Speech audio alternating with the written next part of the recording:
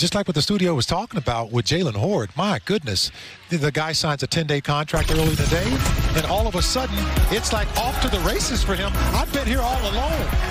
Well, you start talking about 20 rebound performances, you get excited.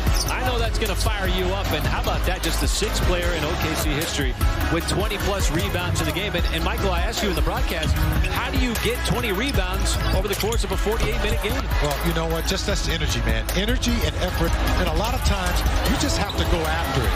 And it's not that easy. I mean, especially for a guy who's, what, 6'6", 6'7". We're not talking about a guy like me who's 6'9" and built like a Greek Adonis, you know, when I was playing. I'm like, maybe that's a little bit patting myself on the back there, but I'm impressed that he got 20 rebounds at his size. You know, it was pretty 6 offensive, too.